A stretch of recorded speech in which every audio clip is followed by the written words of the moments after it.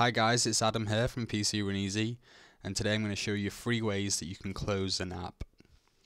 So first of all, we're going to need to open an app. We'll open the camera as an example, because it loads up quickly. I haven't got a camera installed, maybe why. Anyway, so once the app's open, you go to the top of the screen, it changes to a hand, grab, left click that is, pull to the bottom of the screen, holding down the left mouse button, and then let go, and it will close the app and it's completely gone. Okay, second way to close an app, once you're in the app, if you go over to the left hand side and scroll down slightly, it'll bring up the switch pane. You can see desktop and start at the moment. Because we're actually in the app, we can't close it that way. So if we press the Windows key to go out of the app, it's not closed, it's still running in the background.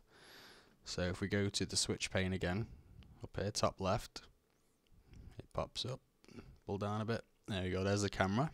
If we right click on the camera or any app that we want to close and click close, it's as simple as that. Okay, the last way, let's open the app again. The last way is to oh wow, great, wants to stick on me here.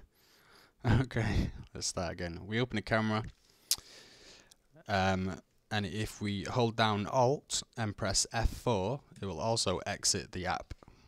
Now another thing to remember, if you hold Alt and F4 while on the desktop, it'll bring up the shutdown window.